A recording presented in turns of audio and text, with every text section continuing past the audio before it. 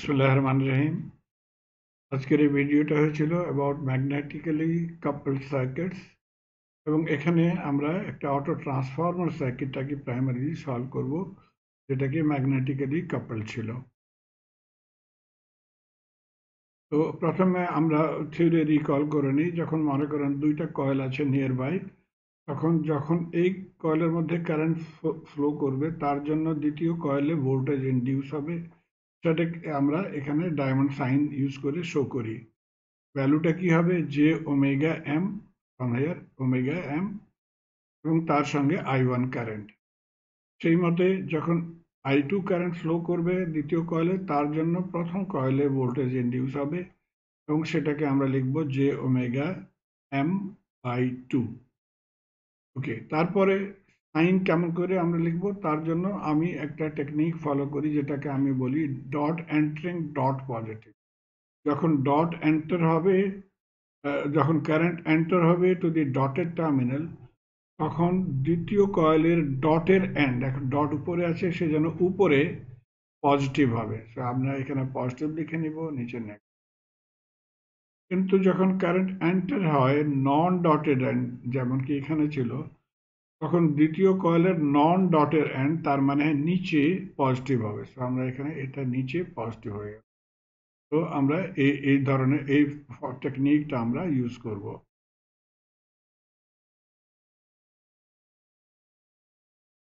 ওকে, এখন AC analysis জন্য আমাদের নর্মাল সার্কিট এই মতে হবে। সেটাকে আমরা যখন আমরা টাইম ডোমেনে লিখব, তখন voltage drop across the inductor plus voltage due to the mutual inductance plus or minus, এবং এই সাইনটা মনে রাখবেন যে এটার সঙ্গে আমাদেরকে যে ওমেগা এম ভ্যালুটা ইউজ করতে হবে। ইন ফেজার ডোমেন আমরা এটাকে এই মতো লিখে নেব, এবং এটা হয়ে যাবে জে ওমেগা M2, যেটাকে এখানে আমরা শো করেছি জে ওমেগা I2, এবং সেই মতো দ্বিতীয় ভোল্টেজটা। কিন্তু ইনস্টেড অফ জে ওমেগা এল, যে কেবলমাত্র J5 বা J6 লেখা হয়, তখন আমরা এই ফর্মুলাটা মডিফাই করে আমরা এটাকে বলবো X1। X1 ছিল রিঅ্যাক্ট্যান্স, যেটাকে বরাবর হয় অফ ওমেগা এল। তো এবং এখানেও আমাদের হয়ে যাবে JXM।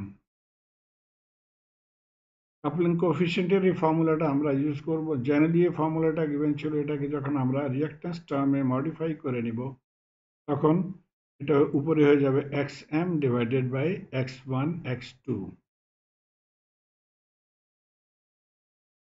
এবং সেম টেকনিক আমরা ইউজ করে অটো ট্রান্সফরমার সার্কিটটাকেও সলভ করব, যেটাকে আমাদের এই কোশ্চেনে গিভেন ছিল। তো সর্বপ্রথমে এখন কোশ্চেনটা দেখে নিই। এই সার্কিটটা ছিল, ইনপুট ভোল্টেজ ছিল 10 কোসাইন 377t, কাপলিং কোফিশিয়েন্ট 0.8। আমাদেরকে ভি আউট পতা করতে হবে যখন লোড রেজিস্ট্যান্স কানেক্টেড হয় অফ 48 ওহম, এবং দ্বিতীয় ভাগে আমাদেরকে আউটপুট ভোল্টেজ পতা করতে হবে যখন লোড রেজিস্ট্যান্স রিমুভ করা দেওয়া হয়, তার মানে যখন এটা ওপেন সার্কিট হবে। প্রথমটা লোড রেজিস্ট্যান্স 48 ওহমস কানেক্ট ছিল। তো প্রথমে আমরা ভি ইন যে ডোমেনের কনভার্ট করে নিব, সেটা হয়ে গেল 10-0। তারপরে যে ওমেগা এম কি হবে, সেটার জন্য আমরা এই ফর্মুলা ইউজ করে এখান থেকে XM ক্যালকুলেট করে নেব, যেটাকে হয়ে গেল K 0.8, X1 5 এবং X2 20। তো এটা বরাবর হয়ে গেল 8। তো আমাদের নিউ সার্কিটে আমরা এটাকে এখানে লিখে নিব 10-0, এবং যে ওমেগা এম এর জায়গাতে আমরা লিখে নিব J8। তারপরে এখন আমাদের ইনডিউসড ভোল্টেজটাকে টেক কেয়ার করতে হবে। তার জন্য আমরা দুইটা বক্স এখানে ড্র করে নিয়েছি, প্রথম বক্স 1 এবং বক্স 2। এখন এটার ভ্যালুগুলো কি হবে সেটা আমরা নেক্সট স্লাইডে দেখব। তো এখন দেখুন এই কয়েলের মধ্যে দুইটা কারেন্ট ফ্লো করছে, I1 and I2। আমরা যে লুপ 1 এর মধ্যে যখন থাকবো, তখন আমরা বলবো I1 minus I2, এবং I1 is greater, এটা আমরা অ্যাসিউম। তো আমরা বলতে পারি দ্যাট I1 minus I2 যখন এটার মধ্যে ফ্লো করবে, তখন ভোল্টেজ ইনডিউসড কি হয়ে যাবে, in the other coil, in this coil voltage induce হয়ে যাবে জে ওমেগা এম অথবা J x I1 minus I2। তো এখানে ভোল্টেজ ইনডিউস লিখি। সেই মতে এই কারেন্টের জন্য I2 কারেন্টের জন্য এখানে ভোল্টেজ ইনডিউসড কি হবে? J8 I2, J8 and I2 এটাকেও লিখে নিব। এখন পোলারিটি আমরা চেক করব, পোলারিটি কি হবে। এখানে দেখেন I1 মাইনাস I2 আমরা মনে করে নিয়েছি I2 বড় হয়, সো আমরা বলতে পারি that the total current is flowing or entering the dot। তো ডটের এন্ড তার মানে উপরে পজিটিভ হবে, উপরে আমরা পজিটিভ করে নিই।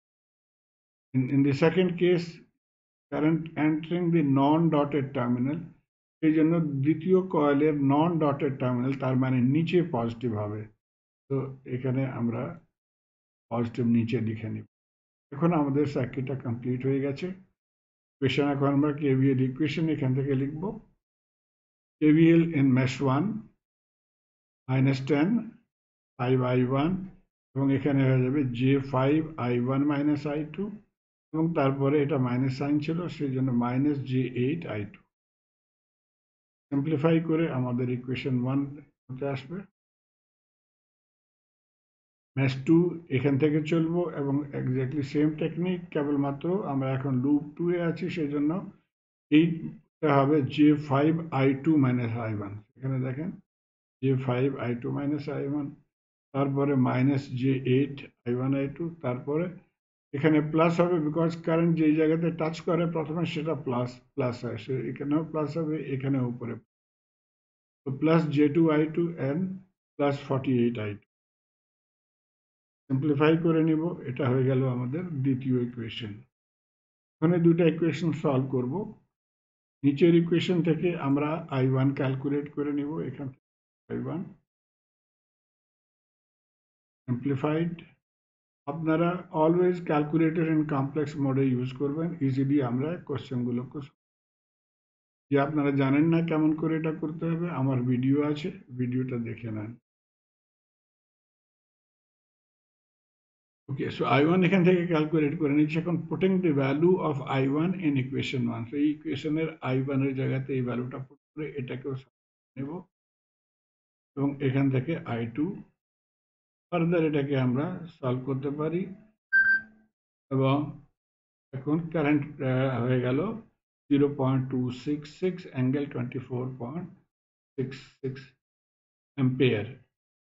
I1 আমরা জানি, এখন V আউট হবে 48 into I2, sorry I2 calculate করে নিয়েছি।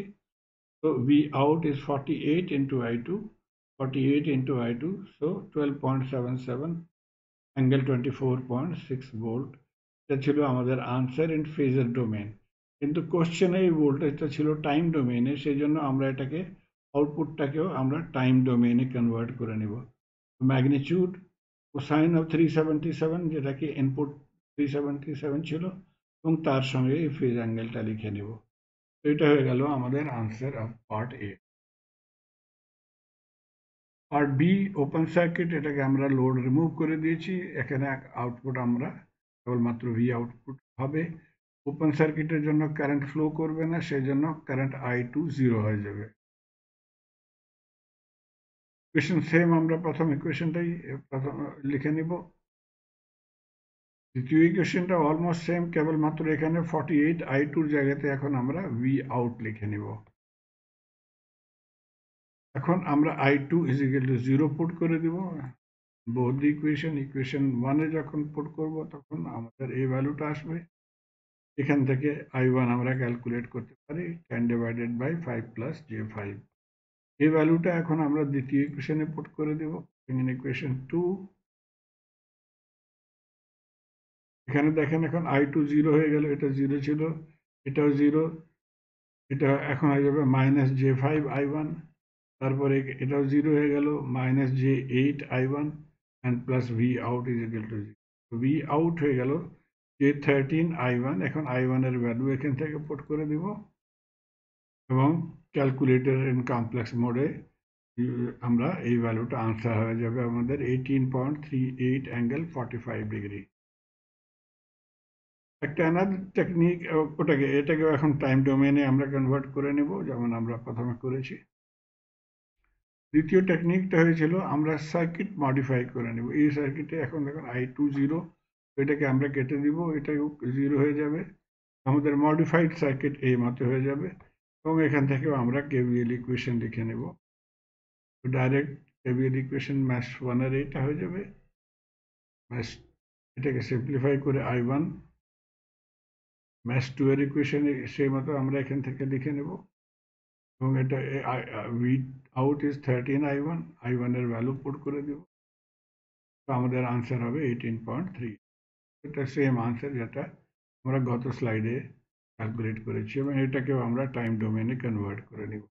তো আমি আশা করি আপনারা এটাকে ফলো করতে পারছেন। ধন্যবাদ।